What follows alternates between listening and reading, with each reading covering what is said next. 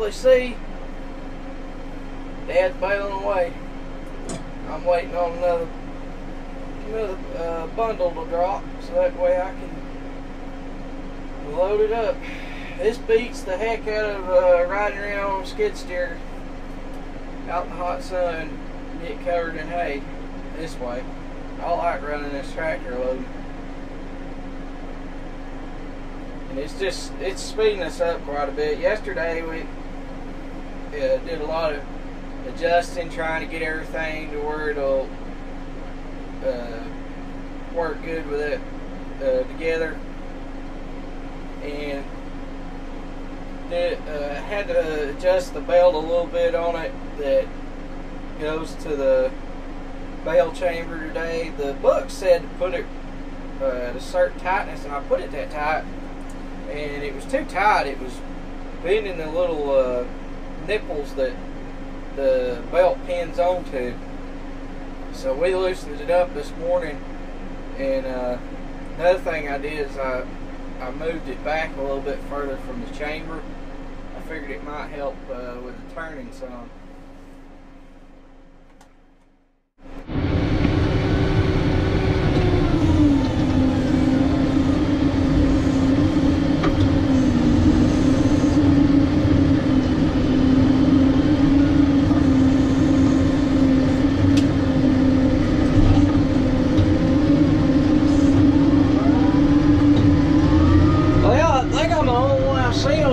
So far, baling any hay, which is kind of surprising. I figured some more people like out in Texas or something would be baling, but I hadn't seen nobody yet. It might be.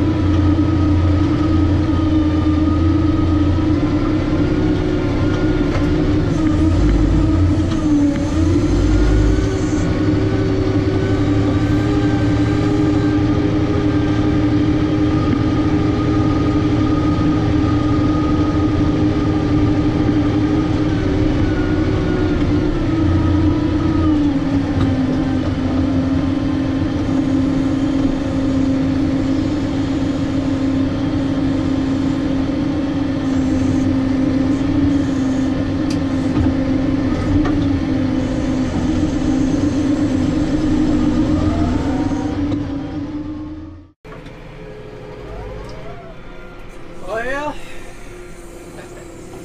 this is why you do little fills at the beginning of the year. You get all the little bugs worked out that's close to home. Now I'm having nodder troubles. The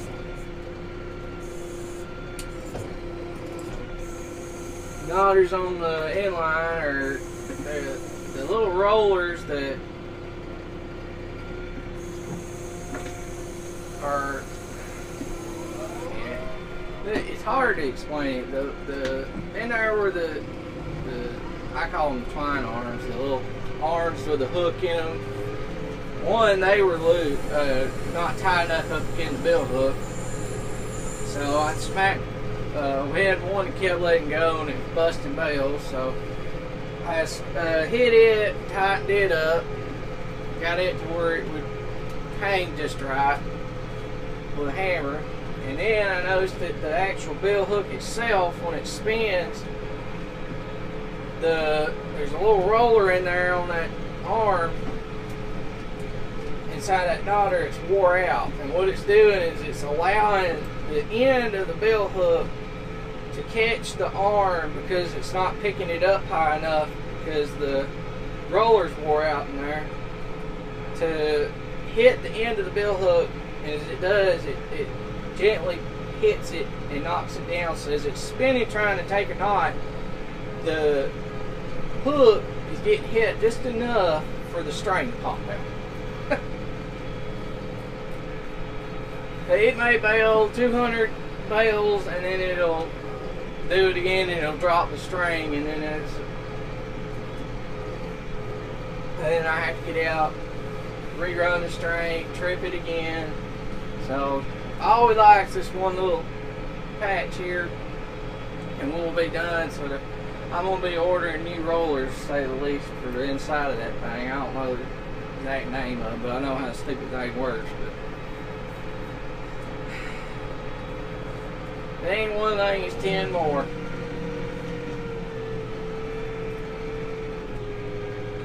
And then the trip for the dump on the maxillary moved in, so I know how I'm gonna fix it. Or not the maxillary, the Kuhn. I know how I'm gonna fix it. I'm just gonna take a drill and drill. It's got like a clamp around it, like those plastic hose clamps. It's metal though, that you see in on a garden hose. There's clamps down around it. So what I'm gonna do is I'm just gonna drill right through the clamp and everything, and the rod and all.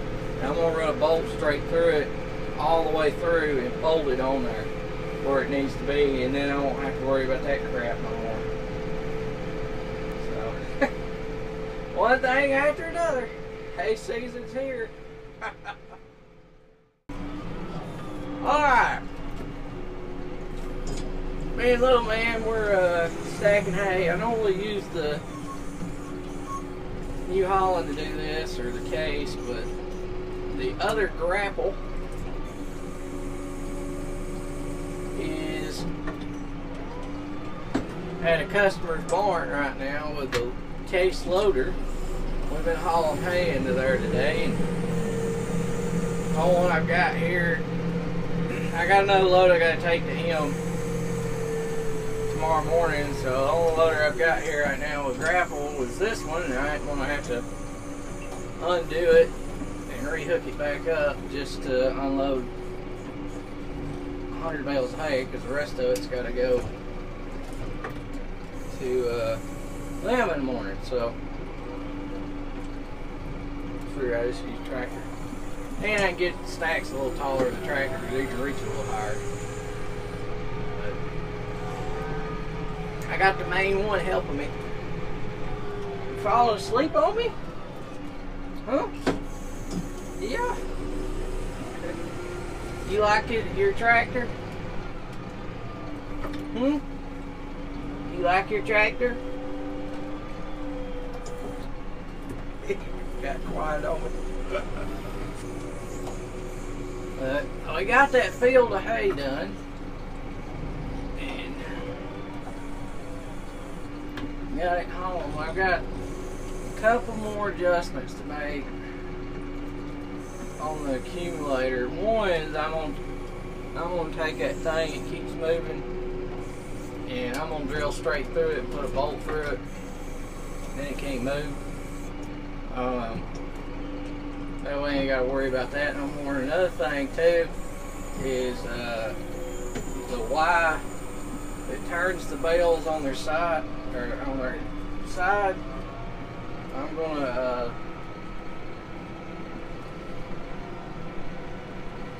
going to adjust on it a little bit, because we had a few misses with it. It didn't want to work like it was supposed to.